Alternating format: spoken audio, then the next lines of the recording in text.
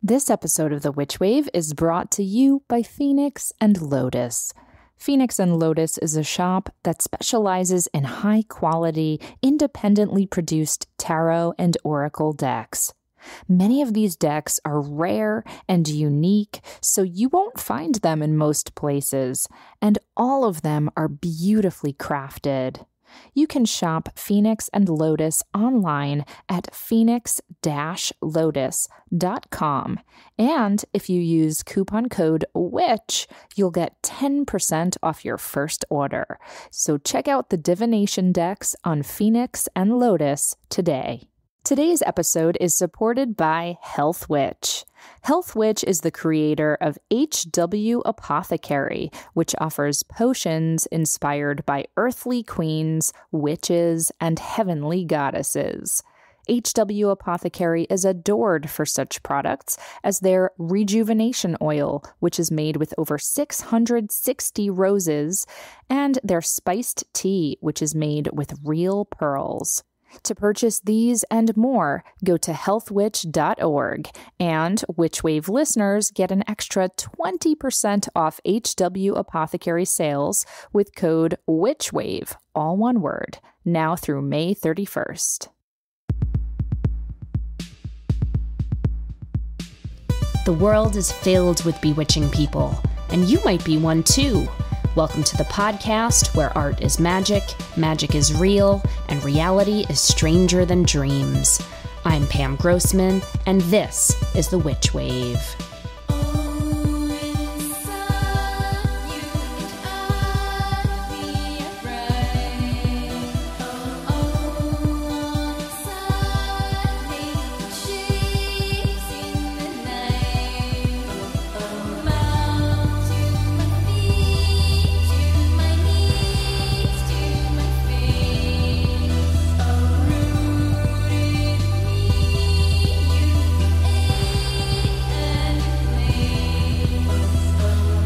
Hello and welcome to The Witch Wave.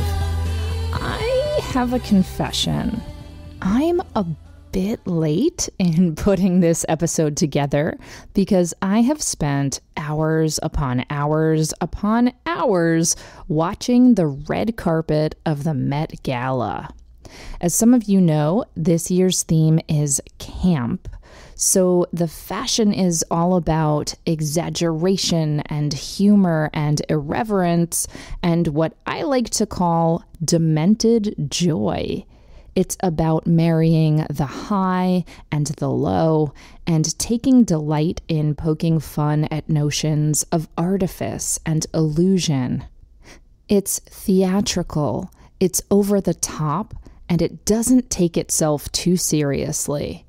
And I think we could all use a little bit of that spirit right now. I know I certainly can. Some people might think that fashion is frivolous in general, and that this campy style of fashion is the most frivolous of all. And they might also believe that focusing on fashion and fancy parties right now is in terrible taste when we have so many serious things to worry about, like climate change and human rights violations and a very, very shaky democracy. And I get it.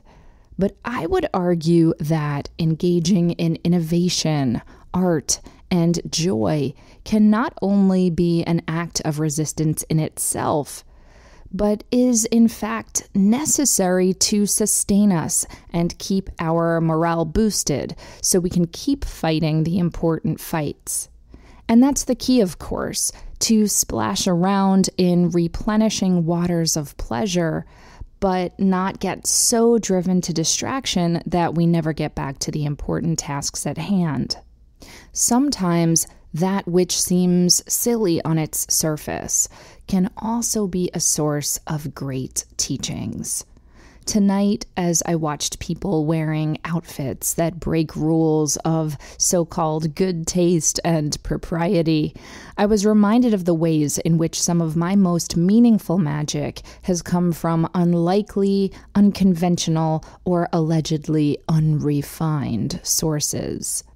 My spirituality has been influenced by alchemical texts and tomes of so-called traditional rituals, but also from comic books and 90s rock musicians and children's cartoons.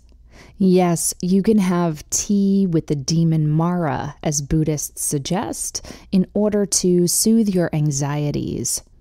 Or you can look the fear demon Gaknar in the eyes and stomp him to death, like Buffy did, once she realized he was actually quite minuscule and just really mouthy. This attitude of getting magical inspiration from anywhere, the high and the low, is one that today's guest, Maya Spalter, shares with me. As a writer about witchcraft and an employee of one of New York City's most established witch shops, she's developed her own style of magic making that's equal parts organized and improvised, and that incorporates plenty of pop culture and cosmic jokes. But before we get to that, first, let's check and see what's come through on the Witchwire. Who is it? Witches. Brandon writes, "Hi Pam, I've been practicing my craft for nearly 5 years now. However, about 10 months ago, I started a new full-time job that is incredibly demanding and involves a 3-hour commute daily. I'm finding it's difficult for me to feel connected to my practice, and it's almost stressful for me to think about making extra time in my already packed days. The flow of energy that I feel needs to be present in my craft is just few and far between. I know that you also have experience as a working witch, and I'm wondering if you have any tips to keep the energy flowing and to just add some ritual into day-to-day craziness." Hi, Brandon. Yes, indeed. I have gone through times of feeling just like that myself, and I know there are plenty of other listeners who can relate too. So in keeping with the theme of this show, I'm going to challenge you to think about how you can combine your devotion with fun and joy.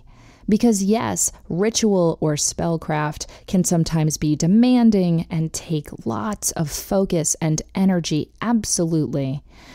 But if what you're looking for right now is to just feel connected in your day-to-day, it needs to feel less like work and more like play.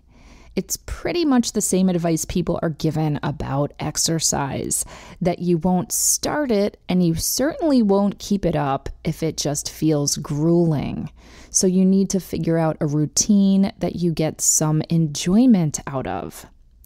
As my guest Maya Spalter and I talk about later in this episode, one really great access point for magic is music. You have a long commute, but I wonder if you're able to listen to music on your headphones if you're taking public transportation, or in your car if you're driving. And if so, I suggest you make yourself a magical mix of some songs that elevate your spirit. My coven and I recently started a shared playlist of songs that help us tap into self-love and put us in touch with divine, swaggering goddess energy. And it's not just chanting and drones and ohms. It's songs by artists like Missy Elliott and Bikini Kill and Grace Jones. So that's my first recommendation, to make yourself a magical mix. And my second is to figure out ways that you can infuse your day job with magic. I worked out of a cubicle for many years, but I had a small collection of precious objects like gemstones and a tiny figure of Artemis that I kept on my desk. And I would buy myself a bouquet of flowers on the pagan holy days, or wear certain talismans or other intentional jewelry or colors whenever I needed to. And even though I worked in a relatively creative department, it was still a corporation, so I did keep things a little bit subtle. But if you don't feel comfortable having these types of objects or symbols out in the open at all, maybe you can at least have them in a little box or keep them in a drawer, so you can open it and check in with them whenever you need a little extra boost. But whatever you end up doing, make sure you do it in the spirit of joy and delight. As Doreen Valiente's Charge of the Goddess famously says, "All acts of love and pleasure are my rituals." So Brandon, I wish you ease, play, love, and pleasure as you figure out new ways to incorporate magic into your workday. Now, on to my guest. Maya Spalter is the author of Enchantments, a modern witch's guide to self-possession, which is honestly one of my favorite witchcraft how-to books. Maya is a longtime employee of New York City's oldest occult shop, which is also called Enchantments, where she's worked on and off since the year 2000. In addition to that, she writes poems and stories about science and mystery, and she infuses everything she does with wit, heart, and smarts.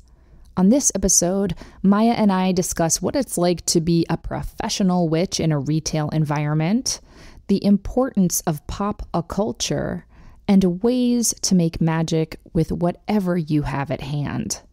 And as you'll hear, one of my cats, Albie, took a very particular interest in Maya, and he joins our conversation from time to time. Maya joined me and my cats here in person at my Brooklyn apartment.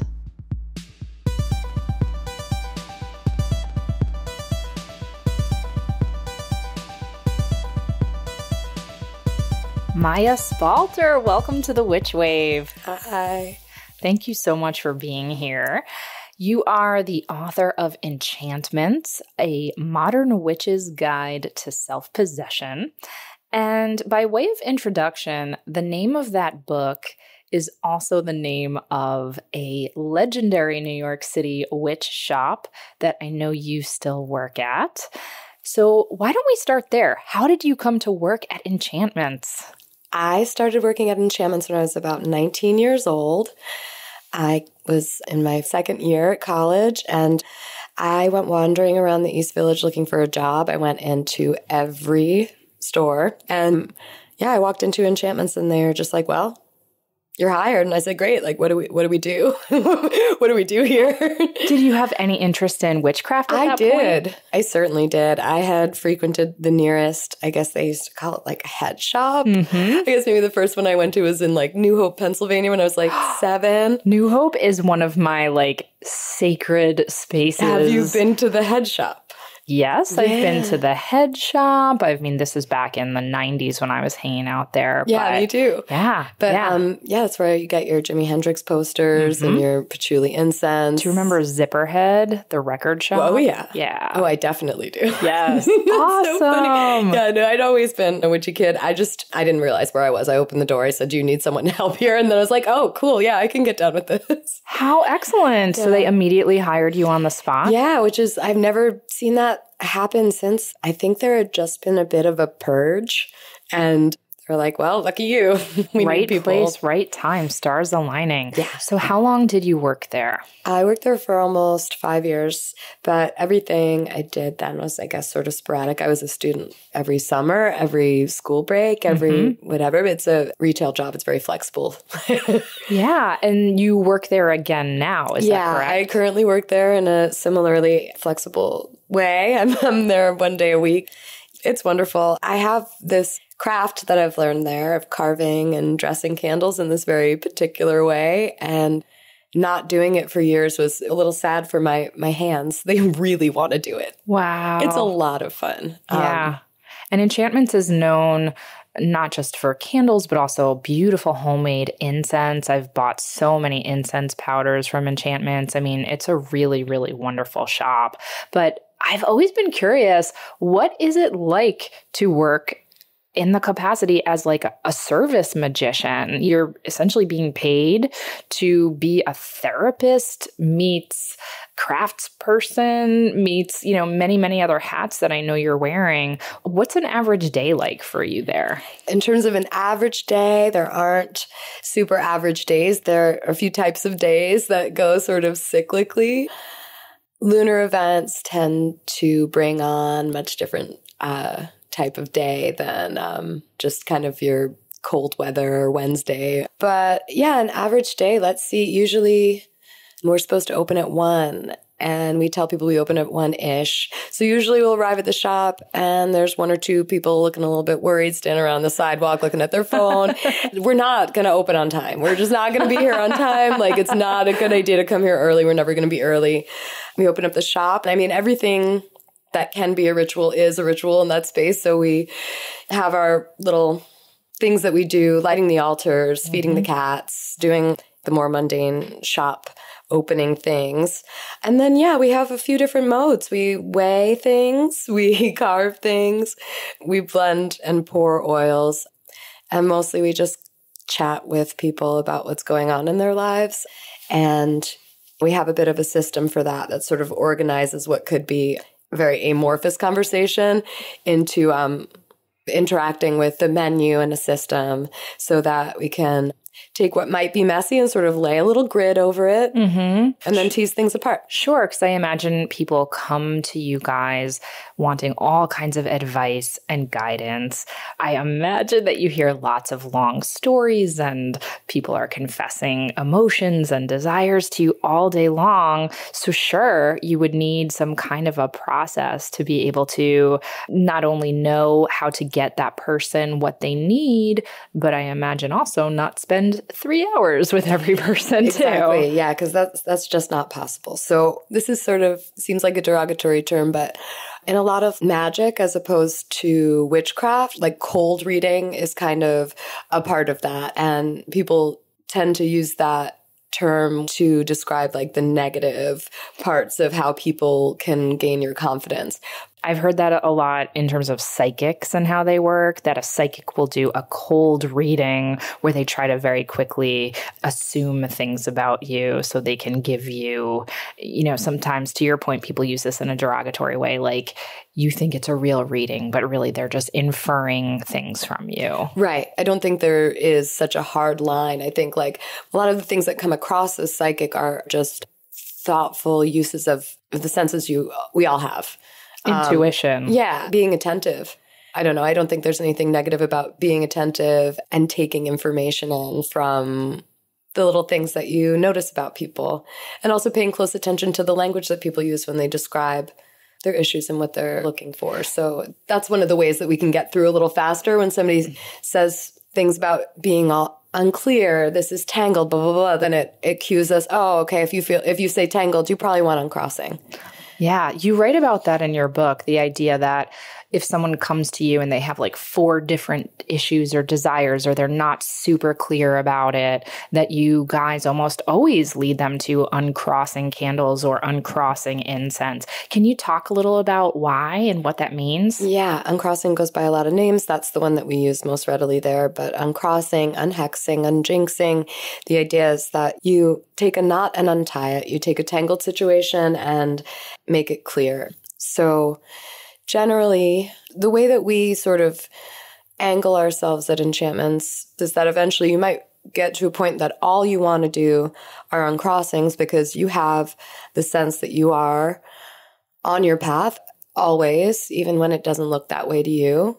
And that when it's time to do a spell, all you need to really do in your spell is say, take what I don't need from me so that what I do need has enough room, a clear path to get there. So you never do the, I want to get a job spell, or you don't necessarily do the money spell because it's another way. It's like some yogis practice all of the poses and eventually they're like, no, I just practice Shavasana now. Like that's my pose. So uncrossing is never really a bad idea. Yeah. What are some of the most common desires or intentions or I guess spells that people request from you guys when they're coming into the shop? All of the desires are common, I guess. People are like, this is going to sound really strange. And it almost never sounds really strange. I mean, I would say more people are vocally requesting clarity in situations than they used to. They would just display signs of being unclear. Yeah. That's pretty interesting. So maybe people are getting more self-aware over the years. I think so. And also people have a little bit more of an idea of like how to approach things holistically. There are more people modeling that way of living now that it seems like, oh, wow, clarity would be a good idea. How interesting. Are people still coming to you for love spells, sex spells, money spells? Constantly. People come for love, absolutely. We explain a lot that the spells are really tricky. They're not that like one couldn't do a really sort of transactive love spell where it's like, I want this and I get this. It's just when we have a conversation about them, we usually have a conversation about directing your love magic toward yourself, being receptive is the spell rather than hunting it down. Yeah, hunting and fishing and stuff. We like to warn people away from that. I guess if I have any message when I'm talking to people about love spells, it's just like, you think you know, but maybe you don't know. And with sex magic, it's a lot different. If you want to go out there and find somebody to have sex with, like, you can. Here's the tools. Yeah. Have a good time. Yeah. Very simple. Yeah. Not, it was one of my first jobs ever. So I brought that skill and experience of just being like, hello, it's nice to meet you. Tell me what you need and desire in your love soul. Goodbye. That's one of my first experiences of like interacting with the public in a service capacity. So it doesn't really compare to many other jobs. Exactly. Are there unusual requests that you remember? We just can't really have our jaws drop in there. It's not that we're resistant to it. It's just that like you go in and you're like, well, everybody's potentially going to do or say something very strange and it just has to wash over. I don't tend to latch onto those. I mean, people come in and behave in very, very, very strange ways. So yes, the strangest ones are the things that like I wasn't registering the words they were saying. I was like, okay, I guess I have to find a safe way to remove this person from this space. Right. So their energy was just like, so like unhealthy. It gets really, really strange. But when it comes to those, it's like, I have a serious situation to deal with. Exactly. Exactly. Taking a step back from the most extreme, like safety issues or issues where you might need to get someone some help or call the police or something. Just talking about your everyday energy drain.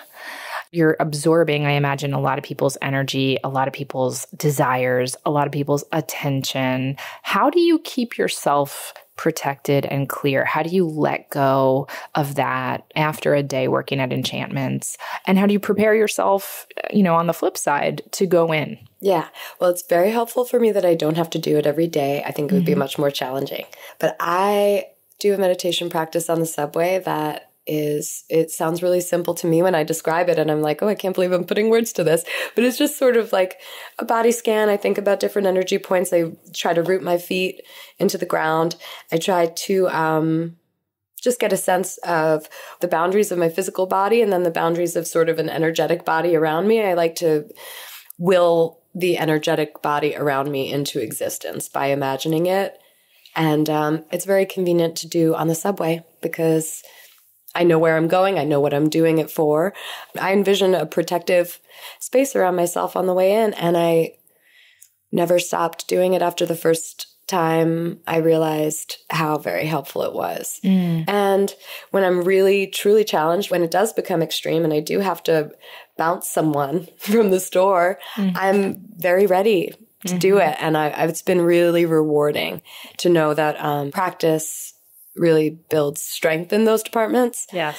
But also, everybody who works there has to have their own limits and their own ways of moving a conversation along. You have to sort of be your own conveyor belt and know how much to engage another person in there. And it's not a judgment on that person so much. It's just like, I know I'm not the one who has it today, so I'm not going to. And it's different for everyone, and everybody has their own process in terms of how long you've been working there, how many days you've gone home super drained versus the days where you had firm boundaries with people. And I think some people experience our boundaries in there as a strange retail attitude to hold, but because you're not just the customer's always right. No, like you have to set firm boundaries in Yeah. that space, I imagine. it's especially in that space, we're telling the customer that they're wrong like really often. I mean, not that they're wrong, but just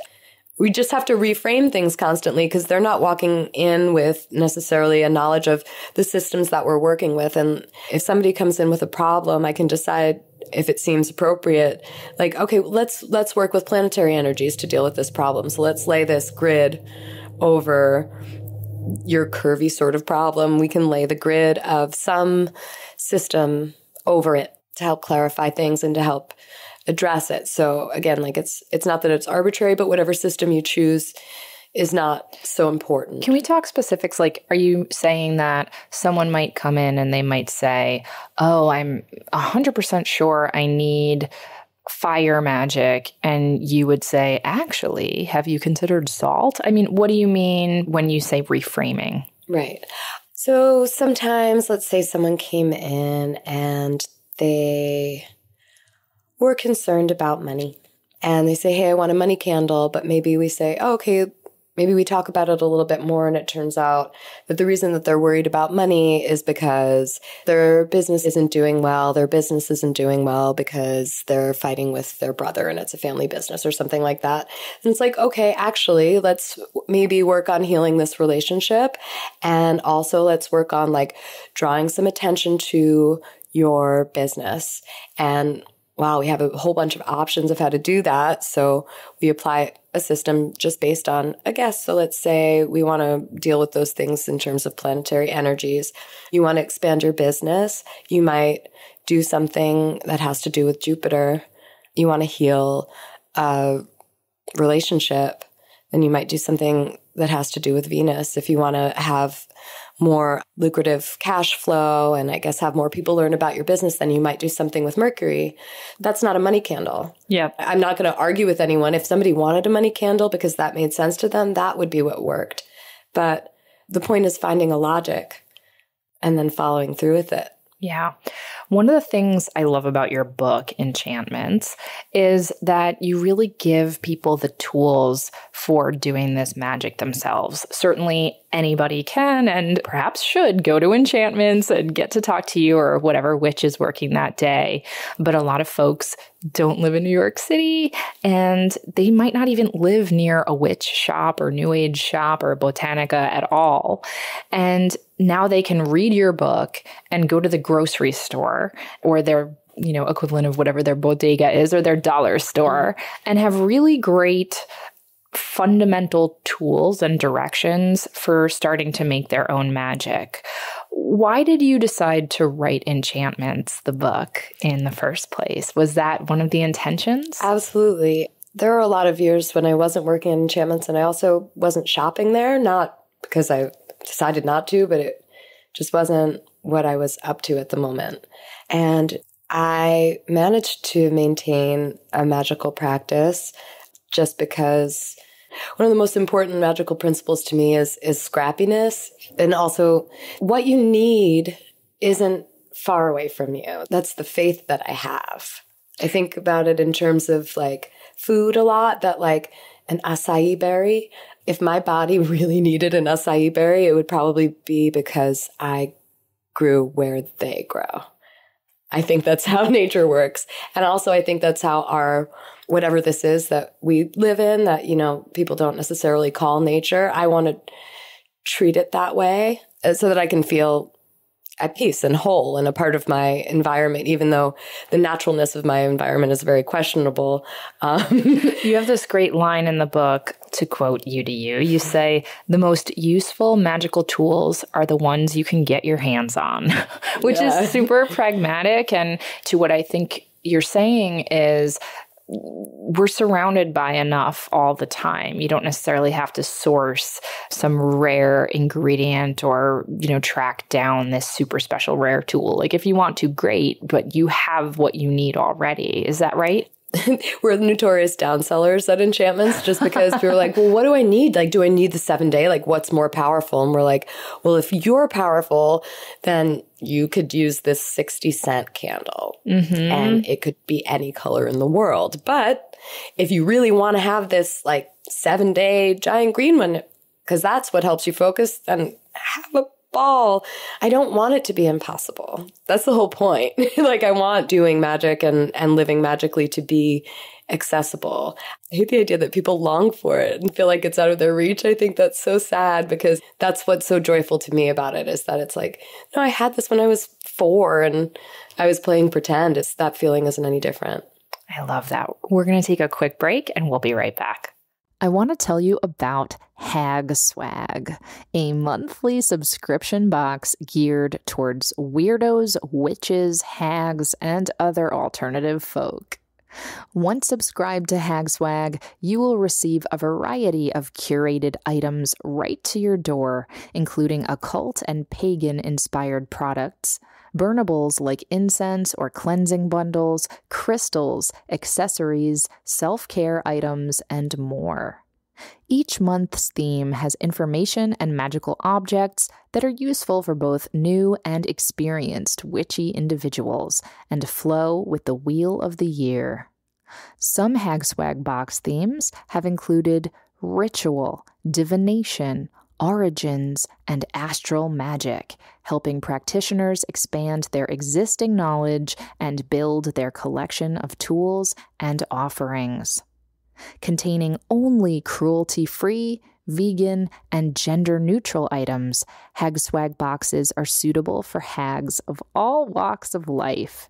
And if you use code WITCHWAVE on their website, www.hagswag.ca, you'll get 5% off your first box. So go to hagswag.ca and use code WITCHWAVE for 5% off your first Hag Swag box today. Welcome back to the Witch Wave. Today I'm speaking with Maya Spalter. Maya, we were talking about your book, Enchantments, and let me read the whole title. Enchantments, a modern witch's guide to self-possession. What does that mean to you, self-possession? I heard something once working at Enchantments. It was sort of a question about why do witches wear black? And it was a non-joke answer.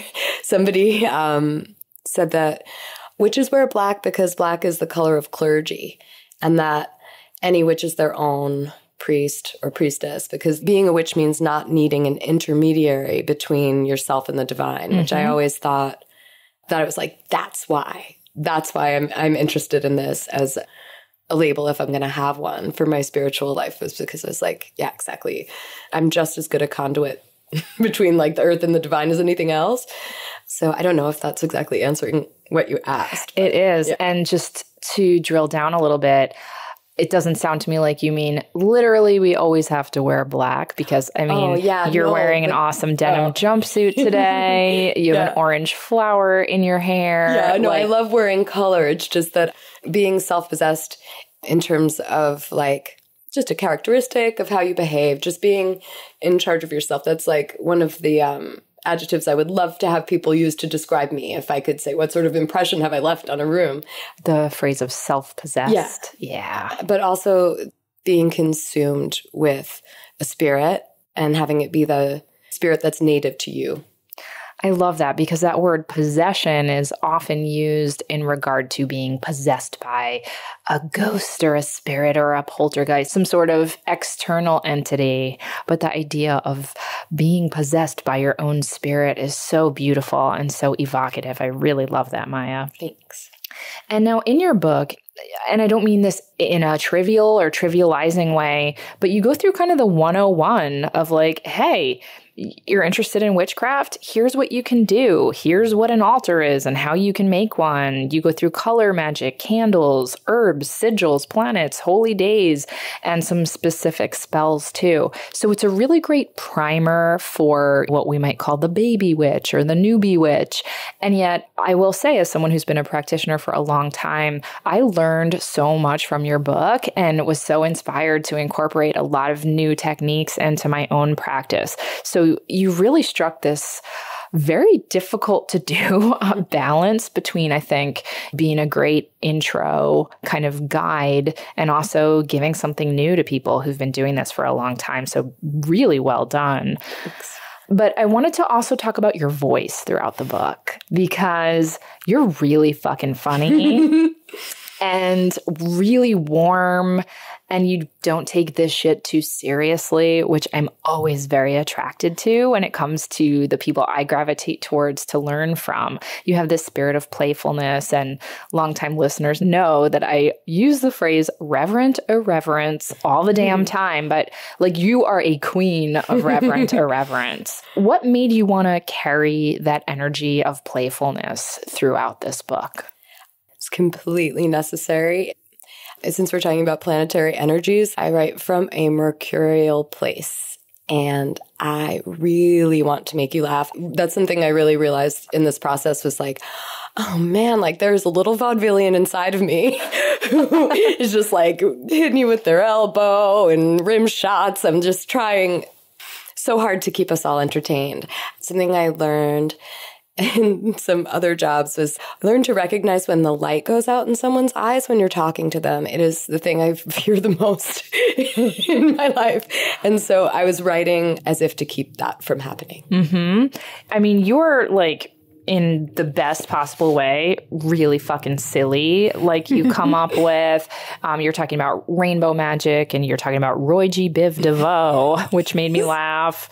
And one of my favorite things that you brought up is talking about the holy days. And you say you've coined your own holiday, which you call Dia de los Dresses. Can you tell us what that holy day is, please, Maya? Oh, my goodness. I think it happened just a couple days ago. Yes. It is the first day in the tri-state area where it is warm enough to have bare legs, to wear a brightly colored dress or outfit and wander around the streets, and you eat outside, and everybody just gets to sort of unclench their shoulders and put away their hideous coats. Yes.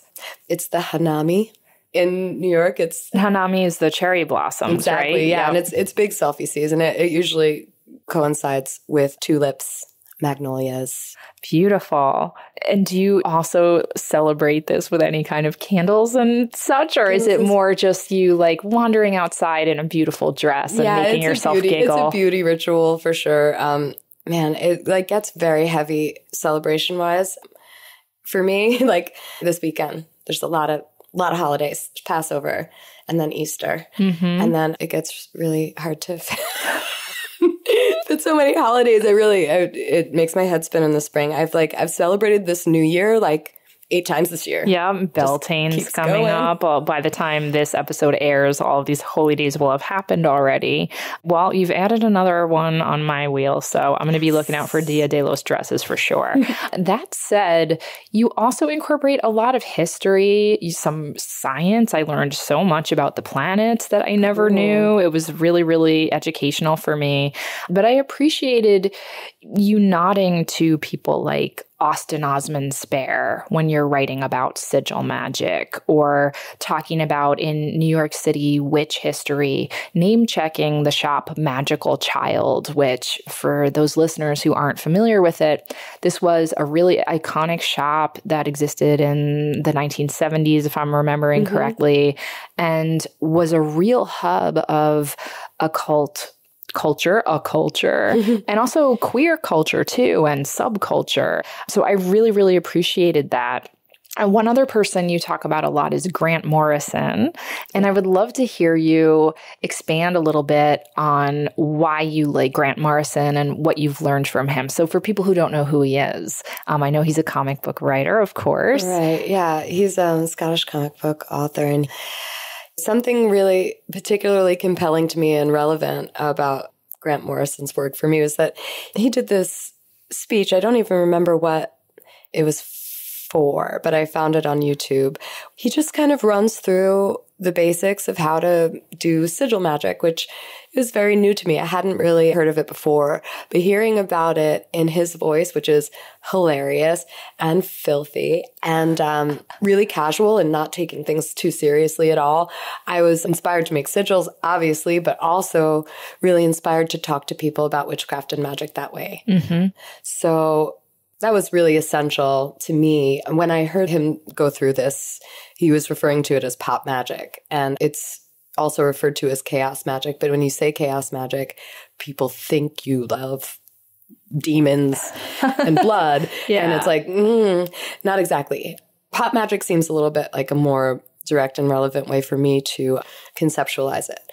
And as a comic book author, when Grant Morrison talks about pop magic and when he talks about different energies and deities and pantheons, he had this concept that superheroes are modern pop incarnation of other pantheons of gods, and that they're just as useful to us in our modern selves as they might have been in other polytheistic societies, of archetypes that we can use to break down ourselves, other people, and just find ways to understand them better, and also find ways to access and use those energies to eventually reach some sort of balance. Yeah, yeah. So it was really freeing for me to interact with those concepts. It was also really interesting for me to see the ways that he used them in his fictional work and his comics, but also how his comics acted as sigils, how he was enacting his magic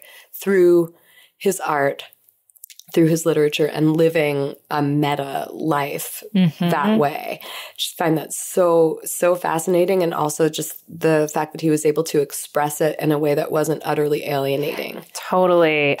I am most familiar with his comic book series, The Invisibles. Yeah. And I remember reading stories about how when he was working on The Invisibles, things that would happen to certain characters he was writing would then happen to him in his real life. Like the character King Mob, I know he had like a very specific occult link to. And I mean, King Mob is also in his very image. Like, exactly. Yeah. They look alike. That's right.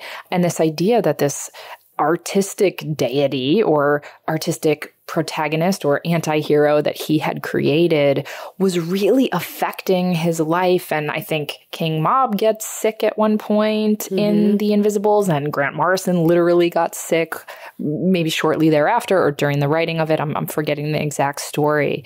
And so I think that's really fascinating too, the link between art and magic and the psyche and the things that we make in our sigils and symbols and signs. Yeah, I mean, the making of a thing is what like ties together a lot of witchcraft. I guess there are like intangible paths where you don't actually craft a thing, but I find it really fascinating that to do spells, you have to make something. Mm-hmm. And that word craft, I mean, that's a really specific word that means so many different things, both in art and in witchcraft as well. Yeah. So your book also interweaves different modalities and spiritual systems.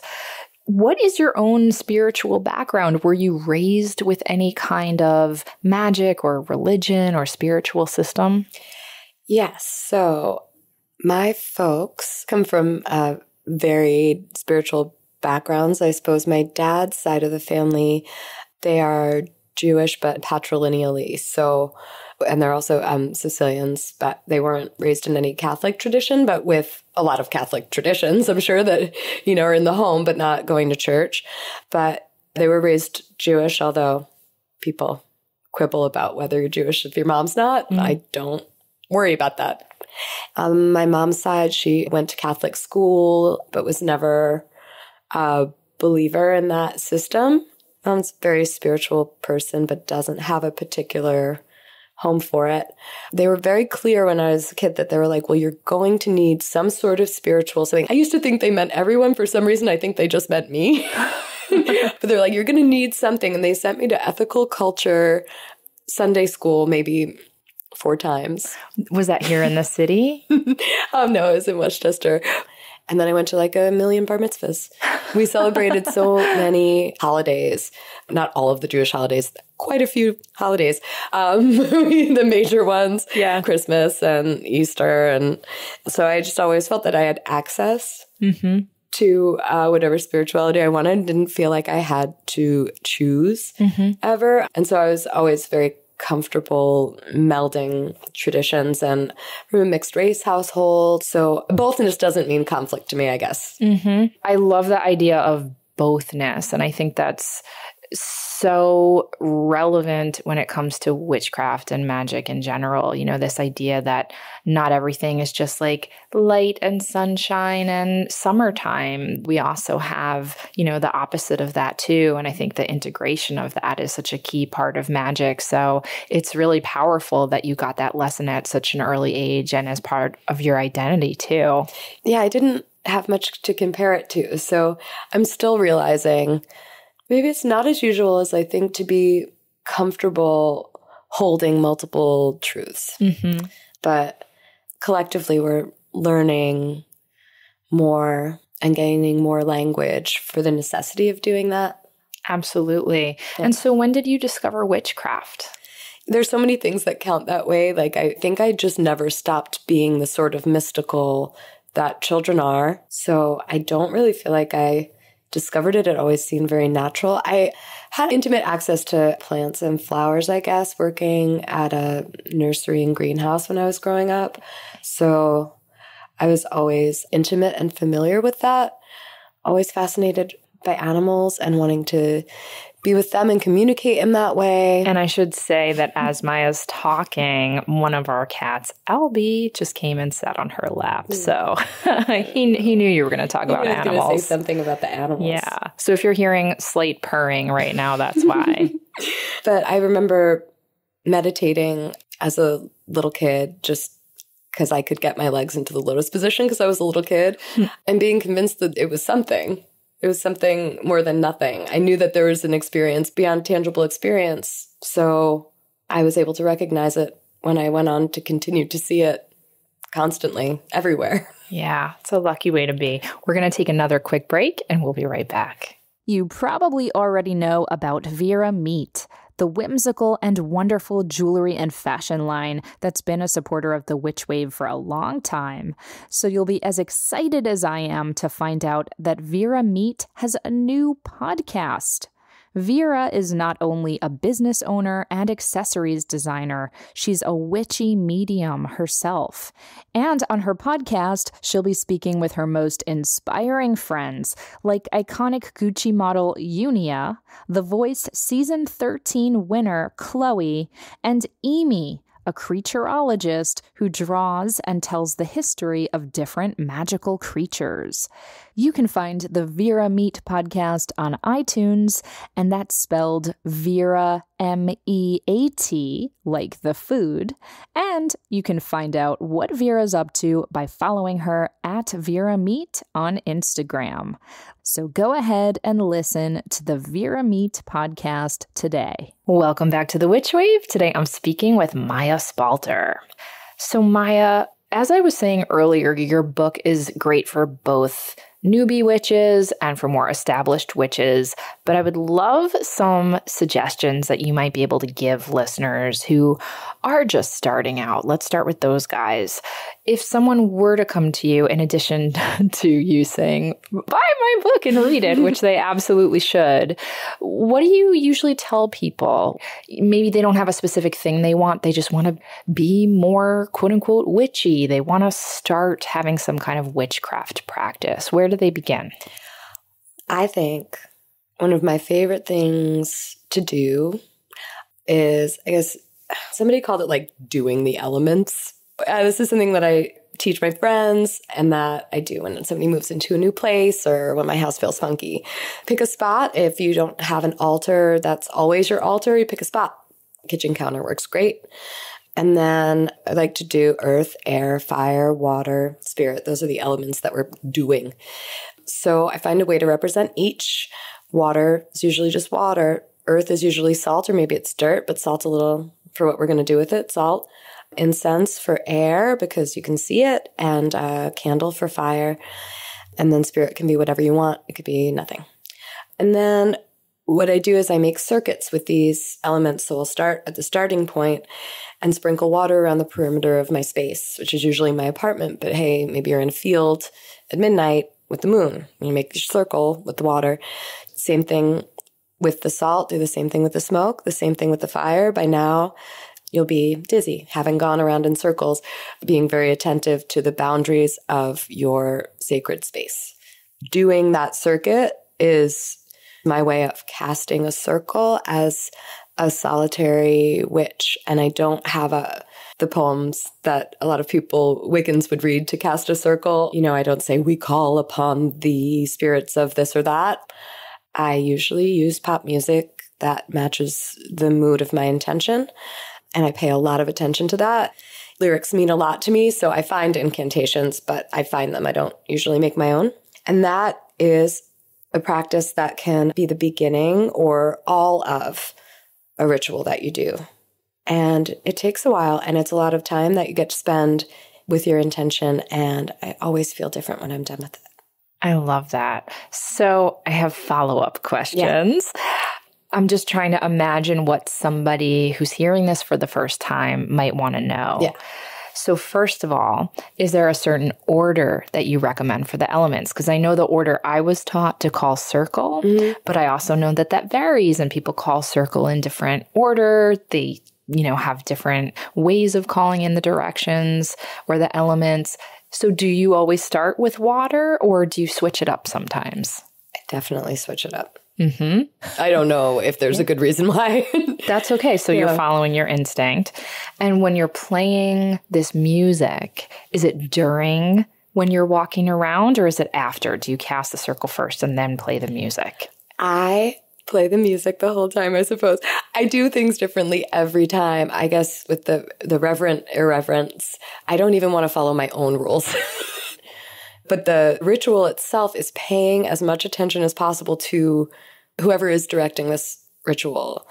Whatever notion in me is directing this ritual, I try to recede so that I can relax into whatever it is that wants to happen. And I think that's what the casting of circles is sort of for. It's like, I'm going to make enough space to be filled with something. It's not that it's necessarily outside of yourself, but it's something that's outside of your ego and your intellect and your planning mind. And that's really what I find useful about the improvisation is that my planning mind gets to relax. I'm not looking at my phone and reading some poem somebody wrote 70 years ago. Yes, yes. And this ritual, it sounds to me like someone could use it simply if they just want to be more receptive to whatever spiritual messages or feelings that might come through. But perhaps it could be a good way of setting the stage for them doing an actual spell or trying to manifest something. Is that fair to say? Absolutely. I think it's an invocation, or it could also be the end. It could also be an opening ritual, a closing ritual. You can do it once, do something in between, do it again. It's a way of marking the time, marking the space, and what you want to do with that time and space. It could be elaborate, or you could just take a nap in that time and space. And maybe that's what you need. I could definitely use a magical nap. It sounded really good to me when I said it. I was like, oh man, maybe we can take a nap. Yes. So in terms of using pop music, that's something I really appreciate you mentioning because I do that sometimes too. Do you? I'm so interested to hear what songs people use for spells. Oh yeah. A really powerful one for me is the song Pluto by Bjork. Do you know that song? I don't know. Wait, which album is it on? It's off of, I want to say Vespertine. Yeah. But I might have to double check myself. It's the one that goes, excuse me while I explode God, that's my body off.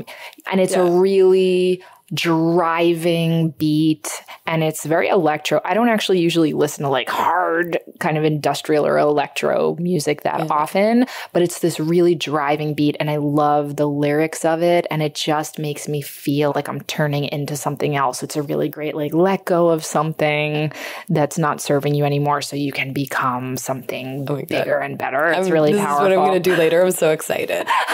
That's a really good one. I want to do a spell like that. What's a song or two that you might gravitate towards that comes to mind? There's maybe one of the most appropriate ones.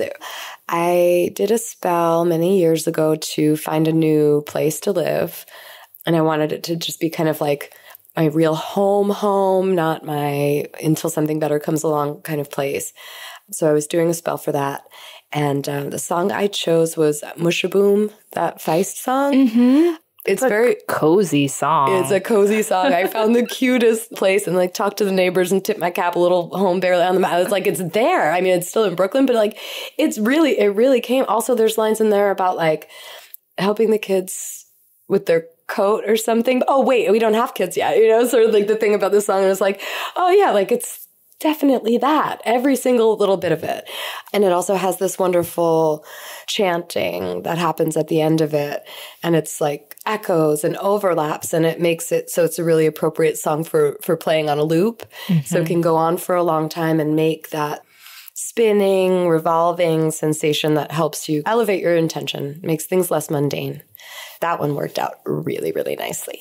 Wonderful. So you got an apartment and you have a child. Yes, and the child to put the tiny coat on. Well, it's just, the song is like a confection of a fantasy of domestic life. But one that actually appealed to me. There's plenty of songs that are like that, but one that like, ooh, yeah, that sounds like the right flavor of it.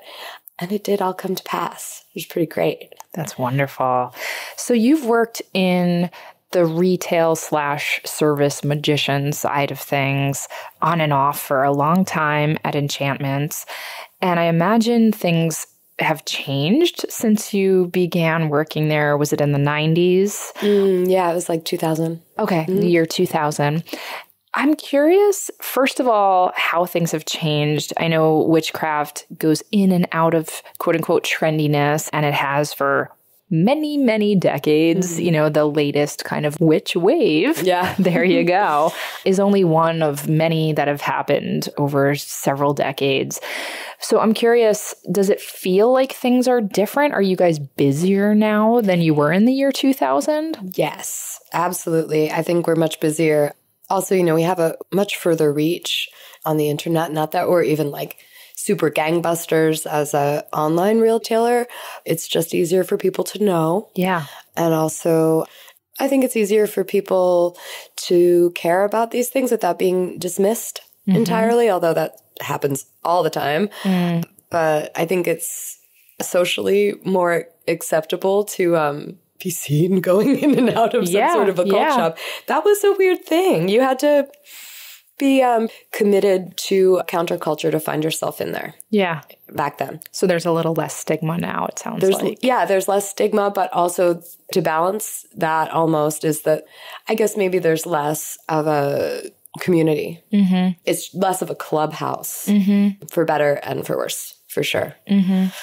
And then finally, on that note, a lot of witches or witch-adjacent people are thinking a lot about how to be a witch with ethics and morals, and some might argue that's the only way to be a witch.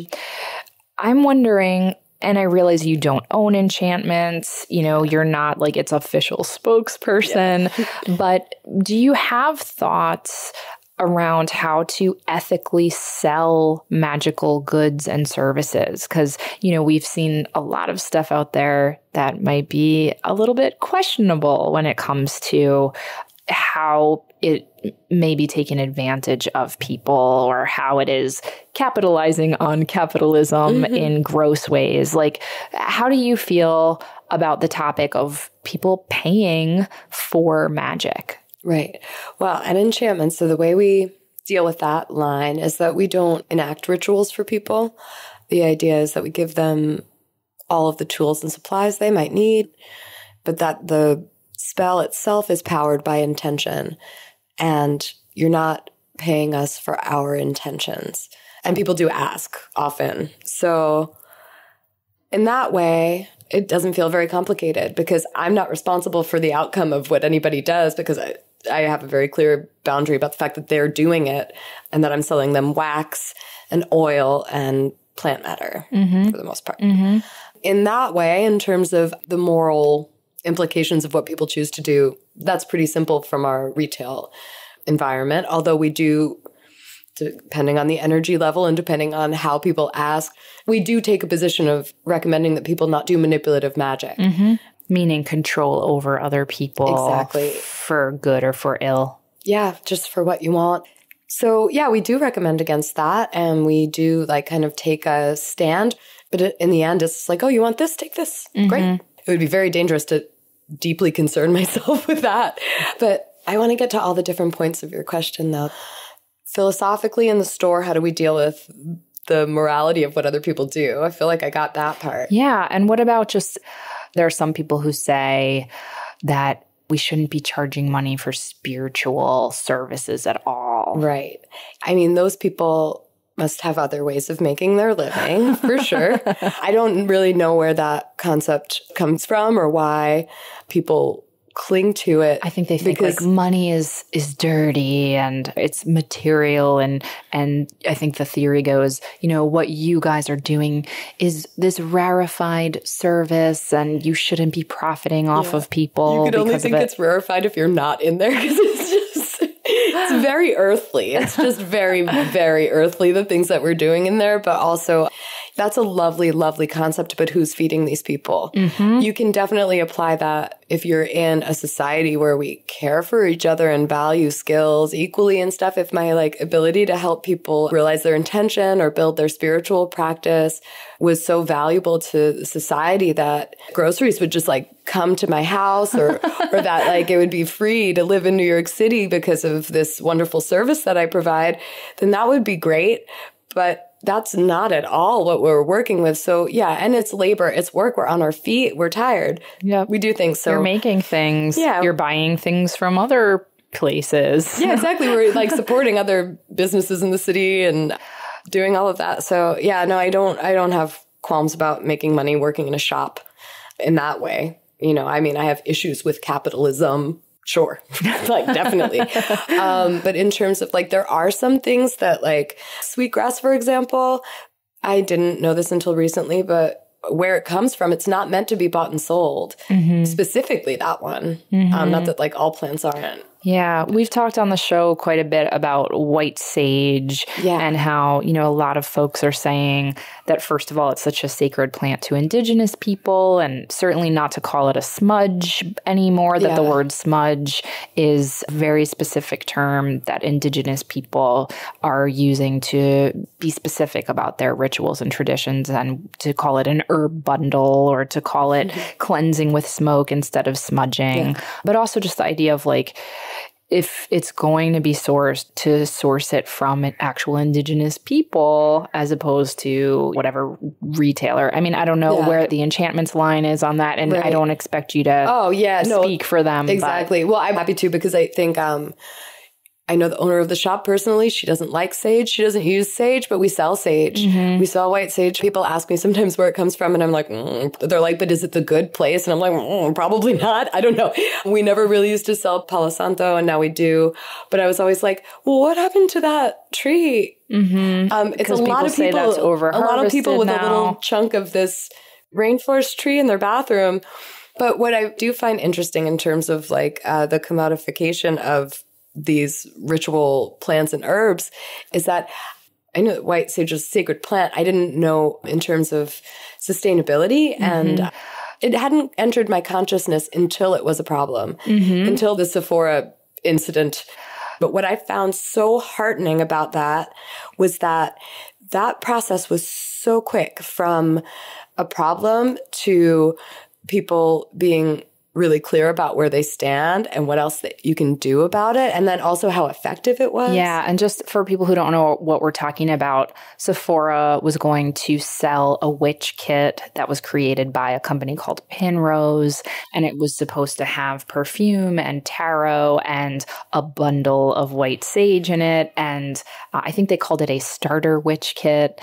And there, you know, people for many different reasons were up at arms about this, and Sephora decided not to continue with this company, or not to at least sell this kit. And over the course of a few days, it went from like, oh, goody for us, look what we're doing, to, oh, we had no idea and we're not going to do it anymore. And in the meantime, so many people who want to make responsible choices got the information that they needed in order to be able to make those responsible choices about where they get their supplies from, and also to just begin to think about it. Yeah, to be more mindful and to educate yourself. And I think to also, I think people sometimes feel very judged if they've been doing something and then someone tries to correct them. But I've done it. I've changed some of my consumption behavior and some of my language, and it's okay. Like, I didn't know before, and now we know, and so we do better. And, it's so and that's wonderful. Okay. And also to, cultivate a culture of being able to do that because you burned a bundle of white sage and called it a smudge stick, that doesn't mean you're terrible. Refusing to change when you get great reasons to do so isn't so great. So the other day, my friend, I was over her house. She had bought this sage she was going to stick inside of a chicken, like just regular cooking sage. But she hadn't made the chicken. The sage had started to dry on her counter. And I got some twine and I tied it up and I burned it. And I don't see why you can't just get your sage at the grocery store. And is that a problem? Like, it was great. Yeah. It was great. If you want to burn some, they have it at the grocery store. Yeah. Like they have almost all of your other magical supplies. Well, yeah. And I mean, it's certainly a different kind of sage than the white ceremonial sage. Honestly, but I think though, to your point. It's a different kind, but it's good that it's a different kind because this is the kind that's not, you can grow that on your windowsill if you want. Honestly, I couldn't tell the difference. Using what you have. Exactly. Well, Maya, you have been very generous with your time. Once more, for the people in the back, your book is Enchantments, A Modern Witch's Guide to Self-Possession. It is so wonderful. I always ask my guests, how can people find you? How can people find more about what you do? Well, you can find me on the Instagram.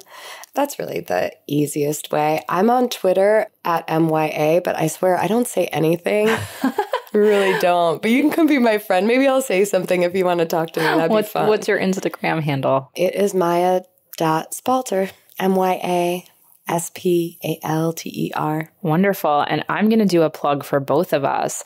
So when my book, Waking the Witch, comes out on June 4th, I am hosting a conversation between three of my favorite witch writers at McNally Jackson Books in Williamsburg. That's on the evening of June 4th. It's on my website, pamgrossman.com. And I'm bringing this up because Maya is one of those three witch writers. So it'll be Maya Spalter, the poet Dorothea Lasky, and Kristen Soleil, the author of Witches, Sluts, Feminists, and friend of the show who's been on the show. So it's going to be a really good time of witches and writers and all kinds of other magical shenanigans. So please join us. And Maya, I can't wait to see you there. I can't wait. It's going to be excellent.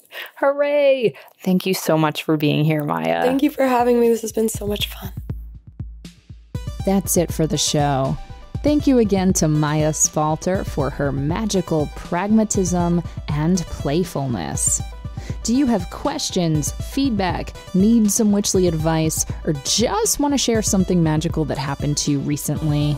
Drop me an email at witchwavepodcast@gmail.com. I'd love to hear from you, and you just might make it on the Witch Wire. The Witch Wave is produced and recorded by me, Pam Grossman. This episode was edited by Rachel Jacobs. Thank you, Rachel, and myself. Our theme music is the song Hand and I by Lycanthia. Special thanks go to Matt Freeman and Chiquita Pascal. You can check out information about this and other episodes on our website, witchwavepodcast.com. And please subscribe to us on Apple Podcasts and give us lots of sparkly stars. It really makes a difference and helps other people find the show. You can follow us on Twitter, Instagram, and Facebook at WitchWavePod. And you can check out my witch emoji for iPhone by going to witchemoji.com or downloading it in the App Store. And please consider pre-ordering my book, Waking the Witch, which is out on June 4th of this year. So soon! I've also got a ton of events and appearances coming up, which you can find out about by going to pamgrossman.com/events. Thank you so much for listening. Witches are the future. I'll catch you next time on The Witch Wave.